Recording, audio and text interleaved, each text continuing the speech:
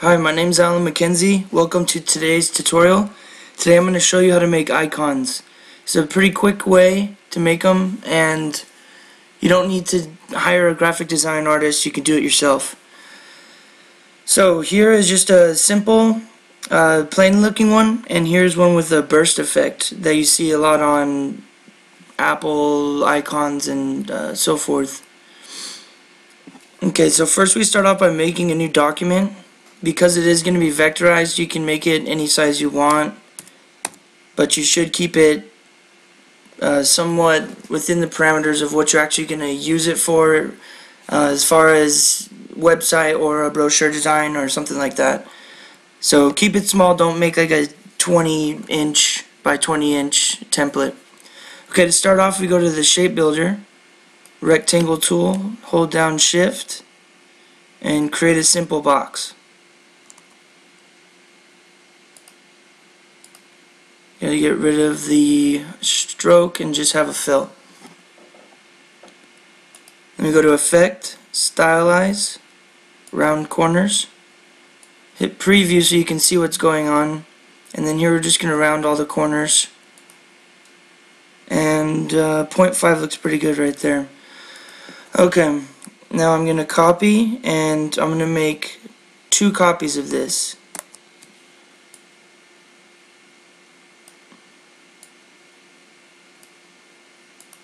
Okay.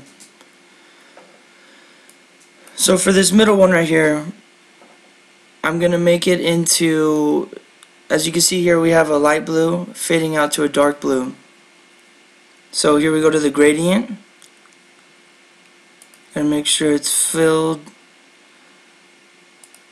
Take off the stroke.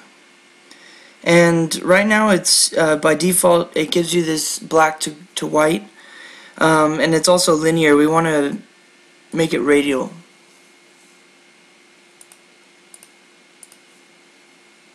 Okay, now I'm going to go in and set the colors to what I want.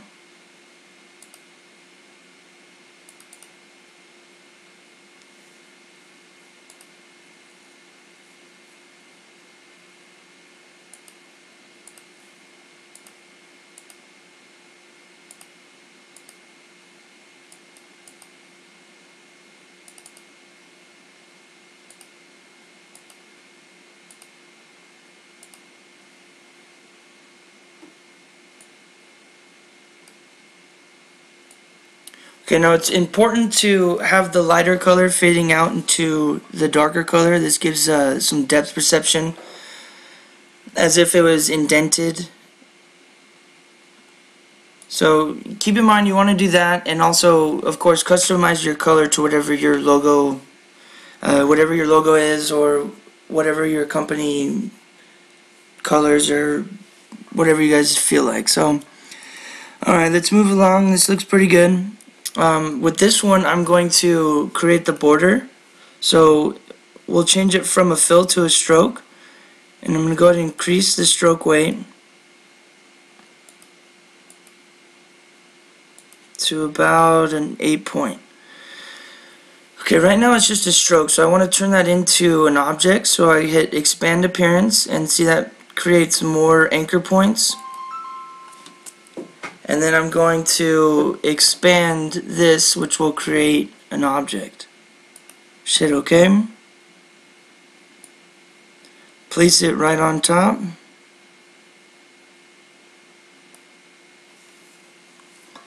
And then now I can go in and give it kind of a whatever effect you want. I wouldn't recommend radial, it's up to you.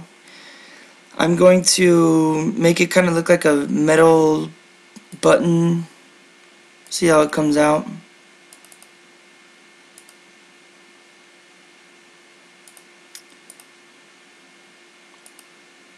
Yeah, that looks pretty good. You can always move this slider to, to stylize your gradient.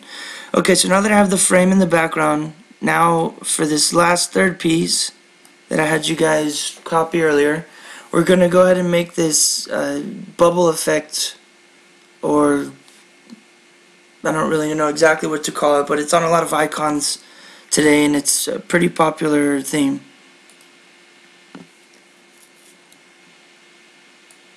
First, we're going to start off by grabbing your ellipse tool and change it to, make sure you're on white. Oops. Don't do that. Okay, deselect that shape that you have there. Grab your ellipse tool, make it white, and just click and drag. I'm going to bring this down to 20% opacity. And that looks good. What I have this shape over here for is to clean this up a little bit. So basically, I'll go ahead and copy this shape, show you guys how to merge this. Select both of these, go to Window, Pathfinder, and oh, you know what, I forgot one step. Okay, this is important because I have to expand the appearance otherwise, and in order to get these corners.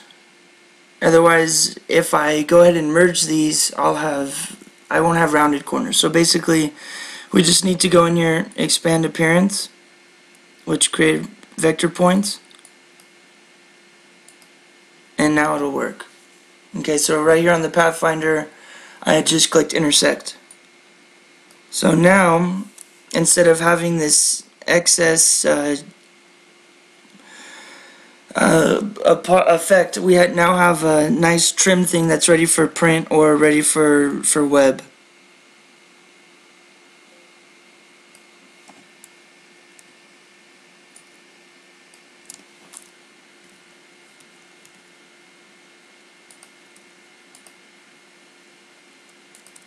Alright, let's go ahead and size that. Now you can just throw in your logo right here in the center of your company and you're ready to go.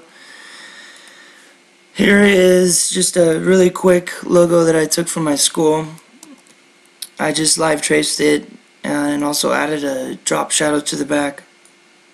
But just to show you what you could do with your own logo, drop it right here in the center.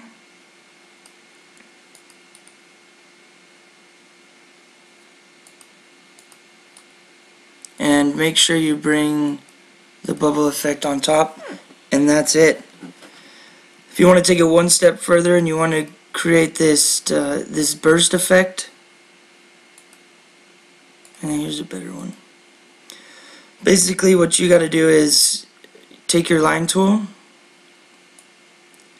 and then the button is usually at the top left of your keyboard, below the escape button. It's an apostrophe. You hold that down while holding down your line and drag in a circle. This is pretty sensitive. I'm doing it pretty quick, but that's a really quick way to get your burst effect. And of course, you're going to want to create a line, make it pretty transparent.